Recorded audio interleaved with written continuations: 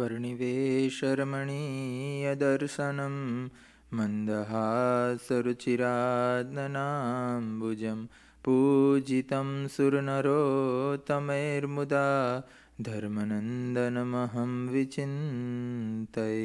Shri Ghanshyam महाराजनी Jai.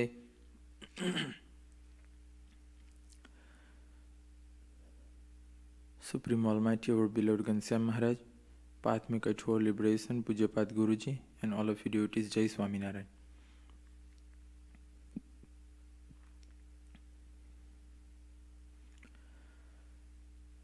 Many times we have listened that what kind of company we kept, we also become like that. So our future, our behavior depends upon our company, our association.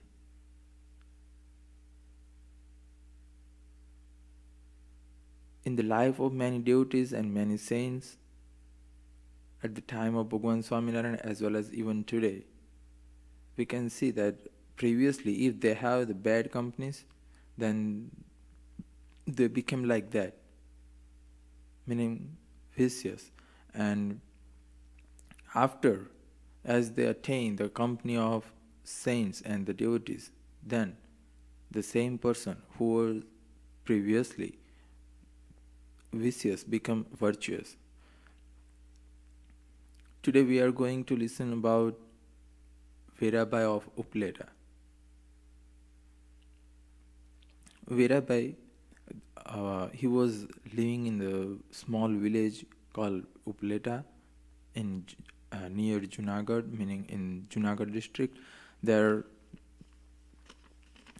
before he made saints, before he became a satsangi, his life was totally out of human's range, meaning he was not like one can call him as a human. He was, because of bad company, he was addicted to alcohol,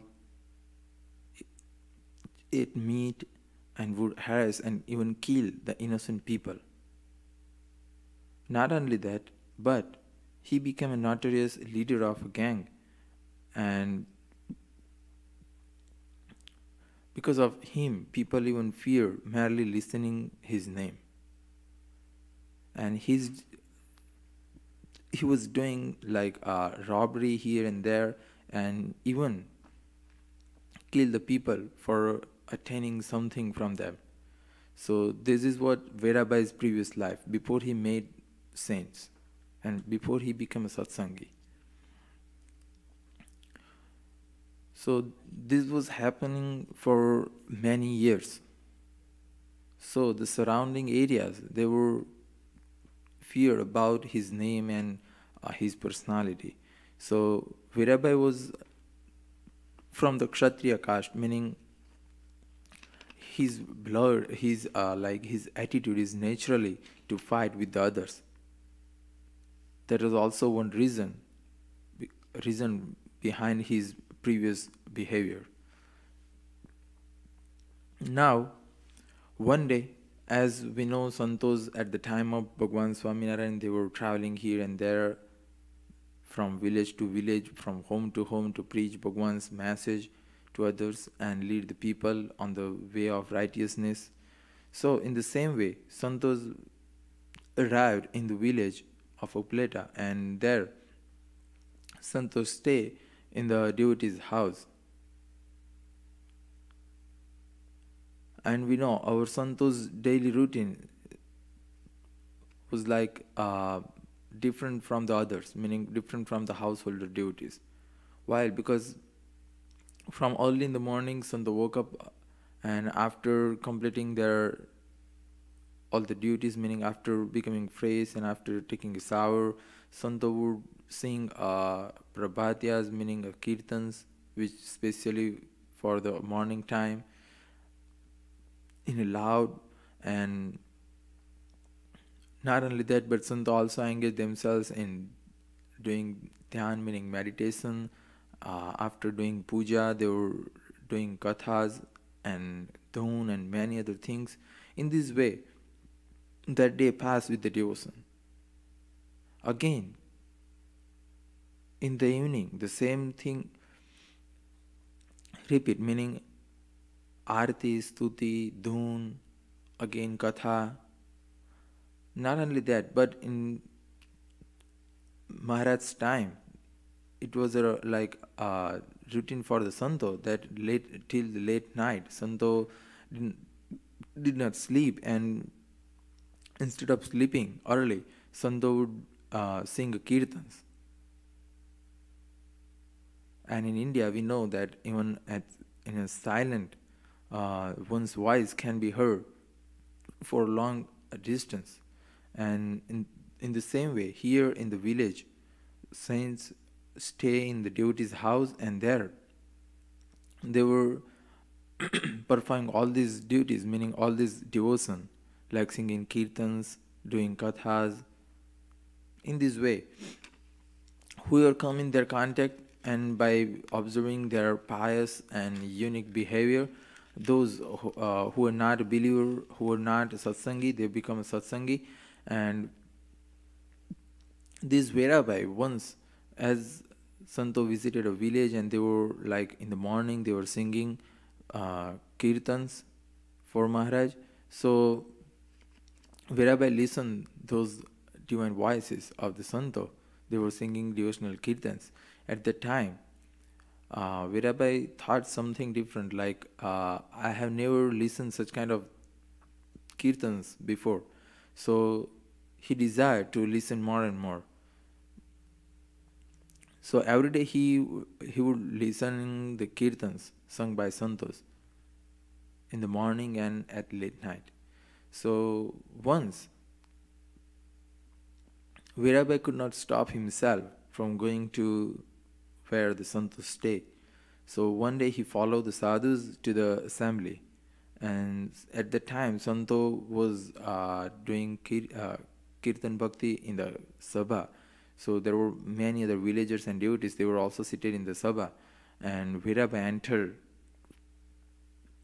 So the Santo also invite him, welcome him, and Santo said, "Oh, Virabhai, please come and sit in front row." So Virabhai sat there and he listened Santo's kirtan. After 2-3 kirtans done, Santo immediately began kathas.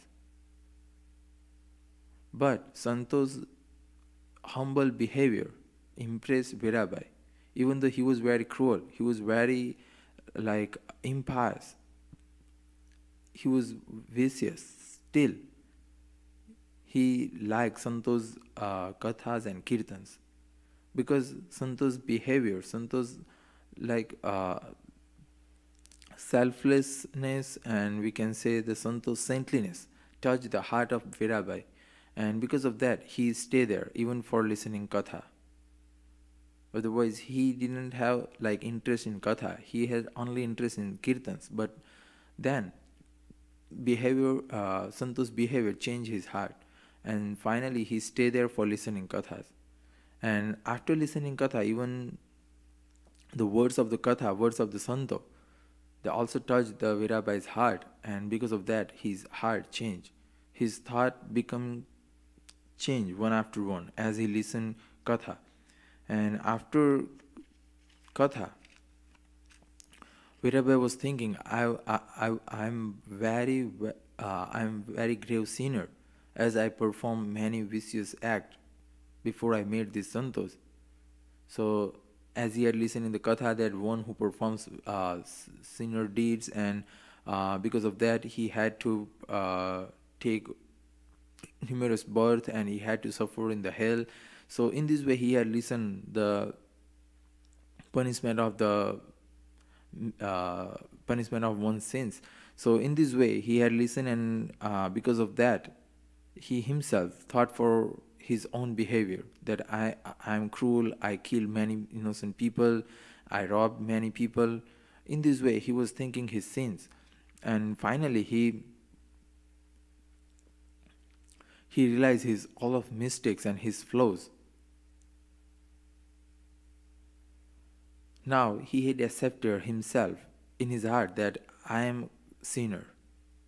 before he made Santo, he was thinking that what I am doing is right. To take others things or others possession, that's my duty, that's not a sin. What he was believed before he made a Sant. And after listening Katha from the Santo, his thought totally changed, and he himself realized that what was what I was living my life, that was not suitable to any human being. That was like an animal. So now he want to be changed himself, and that is why he realized his mistakes. But now what to do? So as he was like repenting again and again in his heart, in his mind, and he was like he has remorse after realizing his flaws, his mistakes, and finally he became honest with the saints that I was not I was not an human being. Even I have attained this human birth, but I act as an animal. I eat everything. I drink alcohol and also kill many innocent people. I even robbed many villages, not people, but many villages. And in this way, I committed many sins. Even people fear merely by listening my name. But today, by listening your Katha, I realize that that was my mistakes, that was my faults. And because of my sins, I will be punished by Bhagwan. Not only this birth, but even after this birth. So, please show me any way so that I can do something in remaining my life, so that Bhagwan would become pleased upon me and I will be relieved from my sins. As Verabai confesses his mistake, his sins in front of saints, so saints always there to wash someone's sins, not by themselves, but through the way of Bhagwan. So in the same way, saints here gave Bhagwan to Verabai. Saints explain Verabai that Bhagwan Swaminarayan is manifested on this earth, and right now he is in Gadada. So if you accept his refuge, meaning if you become followers of Bhagwan Swaminarayan, then your all of sins will be washed away merely by his wishes.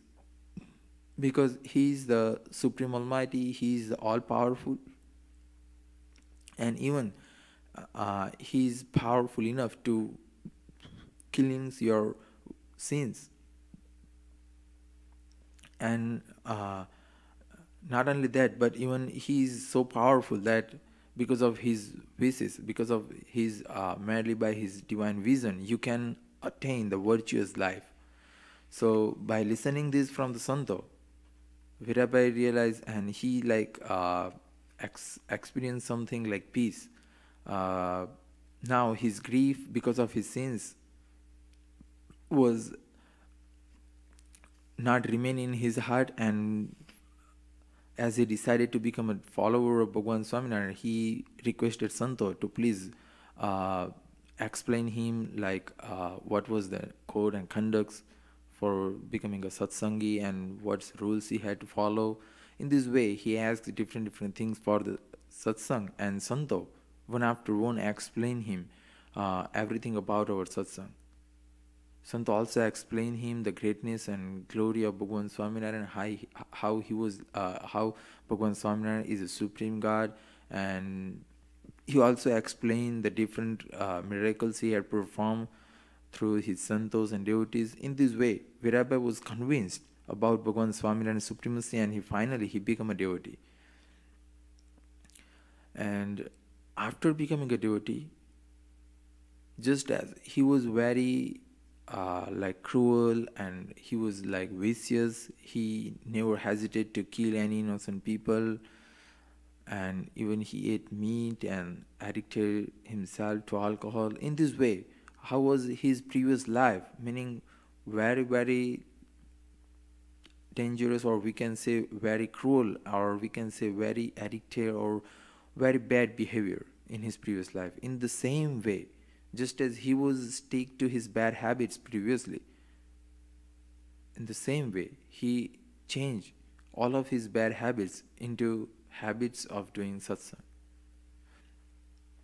As he accepted Bhagwan's refuge, as he become a devotee of Bhagwan Swaminarayan, so he firmly follow each and every rules given by Bhagwan and Santo to him.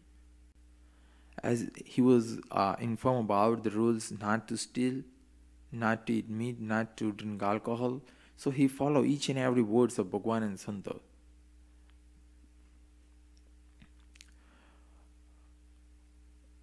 And he frequently visited Garuda for doing Maharaj Darshan. And not only that, but even he stayed there for many days to do the seva of Santo and listening Katha from Santo, so that he can be advanced in satsang. He can understand something more and more in satsang, so that he stay there for many days. And during his staying there in Garuda, he was doing seva during each and every samaya and utsav. And we know, as Maharaj stayed there in Garuda, so many utsavs and celebrations Maharaj frequently celebrated there in Garuda. So many devotees and many santos gathered there for the celebration and for the darshan of Maharaj. So at the time, Veerabhai was doing seva for santo, and whoever like devotees came from very far, he was performing their sevas, and he mostly performing the seva for the safety of saints, meaning as a guard. And not only that, but even he was from a Kshatriya caste, still he was performing very low seva, meaning he was cleaning the ground, or sweeping the ground or floor, or even wash santos clothes, and the big utensils used for cooking food for the devotees. So in this way he was doing that seva also. Not only that, but whoever like santos and devotees, whoever ill, Veerabhai performed their services, meaning to feed them food, wash their clothes, if they want, if they need hot water for taking a shower, so Veerabhai provided them all these things. In this way, Veerabhai every time, in each and every Utsav Samaya, he was performing these sevas without any ego, without any like egoistic feelings in his heart. He forgot that I'm from the Kshatriya caste, and instead he believed himself as a devotee of Bhagwan, and believing that this seva I have attained is a great opportunity, and no one else besides one who is graced by Bhagwan himself can attain this seva. So believing this, understanding the glory of seva, he performed seva without any selfish motto. He even didn't have any kind of like wishes in his heart that by performing seva, if Santos and Bhagwan become pleased upon me, then I'll ask these things from them. No, he didn't have any kind of personal or selfish motto in his heart behind this seva. So in this way he was performing selfless seva by with the attitude of nirmani, or we can say become very humble. He performed seva, and because of his seva, Bhagwan, Swaminarayan, as well as all of the santos and even devotees, they also become pleased upon Veerabhai. And finally, as Veerabhai received Rajipa by performing seva, Maharaj once also become pleased upon him, and Santo also become pleased upon him. And finally, once Maharaj asked him, Veerabhai, what is your wishes? As I become pleased upon you by your seva, by your humbleness, so please reveal your inner wishes. Then Veerabhai requested, Maharaj, if you become pleased upon me, then please do something so that I can be relieved from my social duties and my family duties, and I can engage forever in your service. I can stay here in your company forever. So Maharaj also become pleased by listening Vedabai's wishes. Now, the another incident happened, which shows us the very his greatness because of following Bhagwan's rules. Even a small mistake he did, still he become humble and asked for forgiveness. Once he was going to Gadda for Maharaj darshan, and we know at the time there were no any other particular medium of transportation, so he was walking from one place to another. So from his village Upleta, he was traveling for Gadda, and we know it has a great distance. So on the way, he had to stay for a night in particular village, and in the next day in the morning, he, according to Bhagwan's Agnya, he had to cleanse his teeth, and after becoming fresh, he take shower, and after that he performed puja, and then he walked further. So we know in ancient time, in previous time, in India, people use a bubble stick for cleanse his daat, as use as a brush to cleanse their teeth.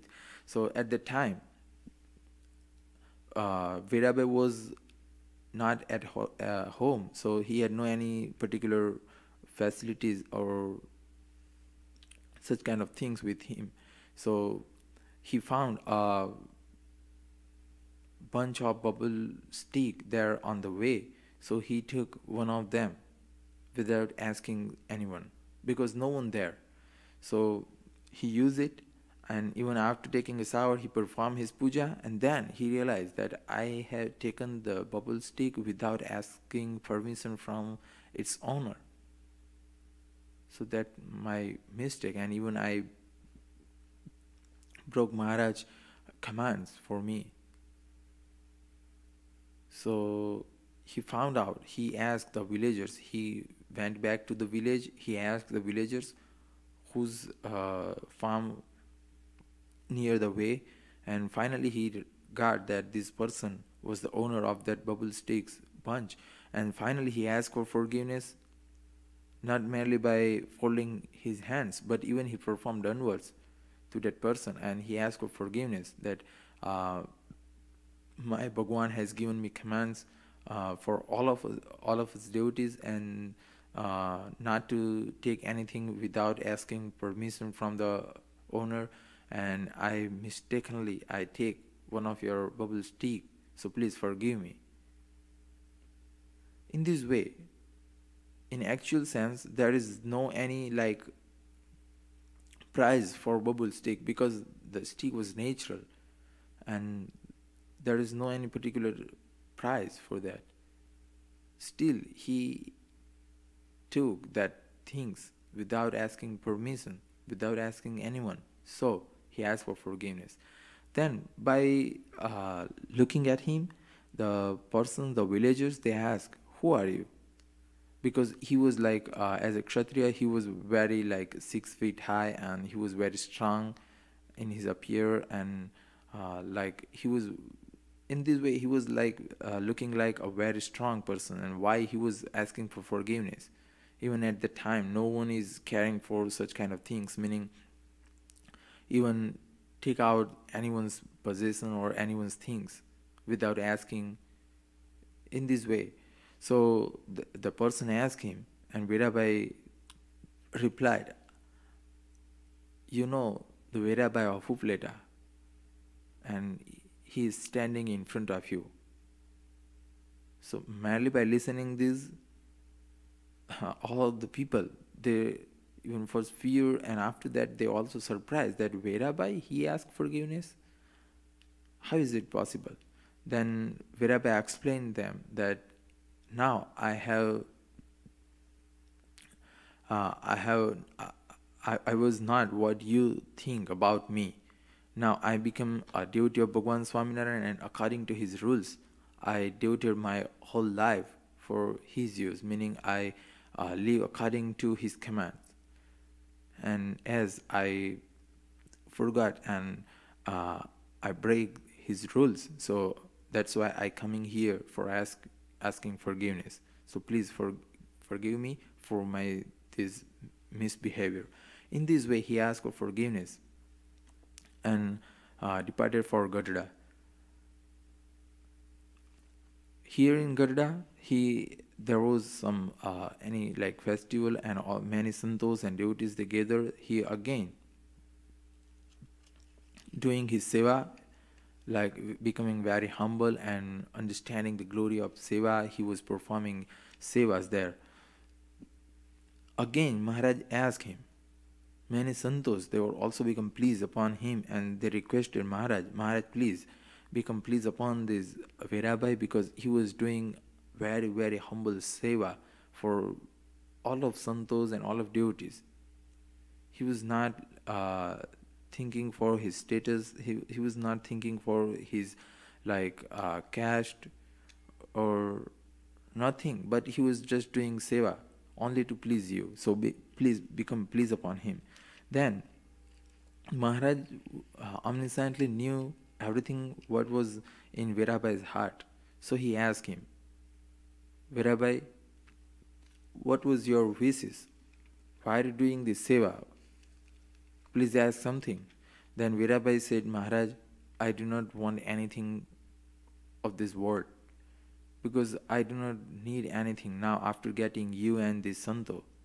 After getting this association of this pious Santo and you, I didn't need anything in my life, because I am like fulfilled after getting your and your Santo seva.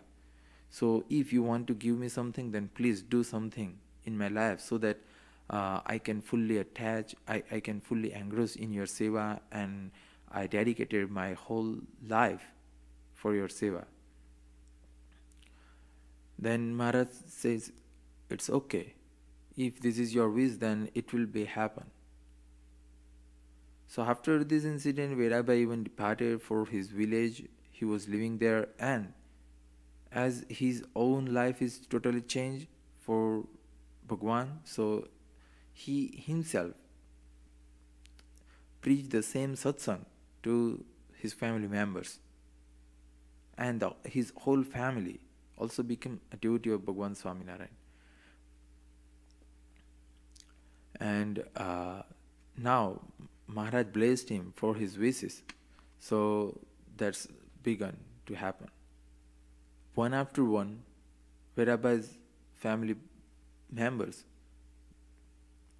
capture in one like disease, and one after one, because of illness, 22 persons died within a year, and only Verabai himself remained alive. Besides him, all of 22 people, 22 persons from his family died in a year. And as they died due to illness, so for curing their illness, Verabai had to spend lots of money. So he also like he didn't have like now any kind of remain like money or something. Here only his property with him.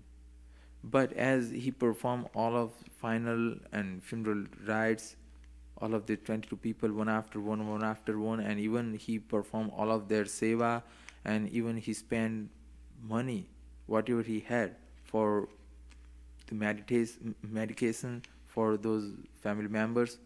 Finally, as he remained alone in a house, so once he decided, now this is daya for me of my Bhagwan, because now I am free to worship full time, and now I am free to become a sant of Bhagwan Swaminarayan. So deciding this, he even sold out his home and his farm and everything, and whatever he get from that, he took everything with him, and he left for Garuda. There he came and did darshan of Maharaj, and he offered whatever money he get from selling his house and farm, and whatever he gained, he offered everything to Bhagwan. Then Maharaj asked him. Maharaj knew everything about him, but still, to reveal all these things to the other devotees, Maharaj himself asked him, Virabai, why are you offering all of these things to me? I don't need these things. And as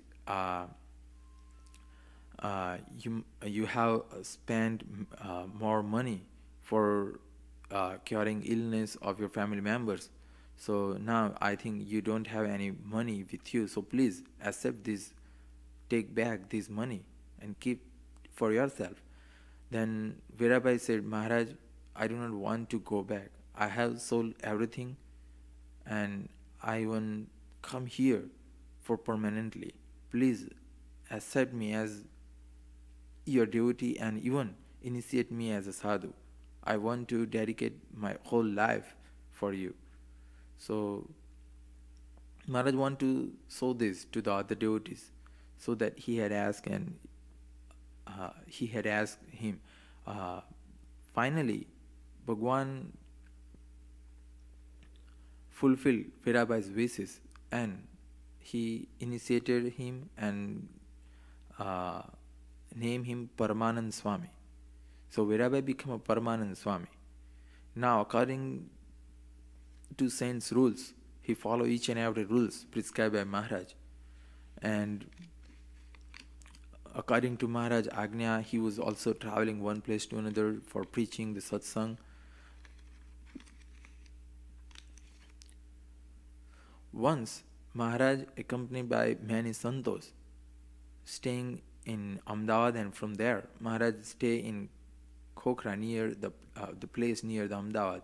So there, the group of Lolangar Babas, they were very cruel, and they were like kept weapons and everything, and they like very cruel, not hesitate to kill any innocent people or any innocent saints. And they have the jealousy with Bhagwan Swaminarayan Santo, because as Santo's behavior was very humble and very selfless, so people also become devotees of Bhagwan Swaminarayan. And as people become a devotee of Bhagwan Swaminarayan, so they didn't give anything to those Lolangar Bhavas, because they were addicted to alcohol, and they even use marijuana, meaning bhang and other things, and even the whole day, like, they desire to eat very delicious foods. In this way, they were not a proper renunciant, and that's why people stopped to give them money and food and everything. So these Lolangar Bhavas, they decided to kill Bhagwan Swaminarayan, Santos, and finally they decided to kill even Bhagwan himself. So according to their plan, they came there where Bhagwan Swaminarayan was staying. At the time, Bhagwan was eating food, and at the time, the group of Lolangar Bhavas, they came there, arrived there, and they have the weapons in their hands, and they try to kill Santo. So even they killed some of Santo, and finally, as they arrived to kill Bhagwan, so Bhagwan had many parshas like Sura Khachar, Alaya Khachar, Sumla Khachar, and many other Kathi devotees with him, and many other parshas like Paguji and some brave persons. So they asked permission from Maharaj. Maharaj, if you give us permission, then we will show them our power. So Maharaj, please grant us the permission. And Maharaj grant, because they killed Santo. So Maharaj grant permission to the devotees and parsads, so to protect the Santo. So as these Kathi devotees and parsads, they use their sword upon those Lolangar Bhavas, and some Kathi devotees, they killed four of the leader of the Lolangar and the remaining run away, but all the santos remain inside the home. And Paramanand Swami, as he was from the Kshatriya caste, so his blood also become like boil, meaning he also desired to fight with the Lolangar Bhavas because they have killed our santos. So Virabai, even though he became a sant as a Paramanand Swami, still he decided to fought with the Lolangars. And Sriji Maharaj had denied Santo to use any weapon. Even Maharaj had given command, if someone who speak ill for Santo, for someone, or even the ill people, they beat him, but still the saint's duty is to wish good for that people, not even thinking bad for anyone. So how is it possible to take a weapon in one's hand? But Paramanand Swami forgot everything, and he even jumped out with a sword, and he also fought with the Lolangar Bhavas. And in this fight, his one of ear cut out, but still he didn't aware about that. Then after the fight was done, after finishing that, Maharaj was taking care of all of Parsads and devotees if they are injured. So he was found, like Maharaj found Paramanand Swami missing his ear, then and blood coming out from there.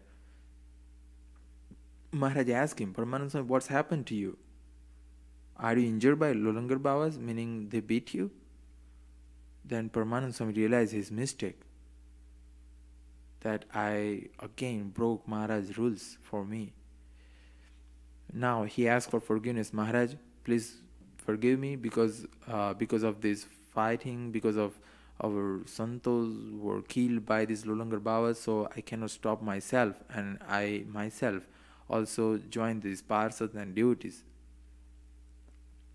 And I don't know when and how my ear were cut off in the fighting.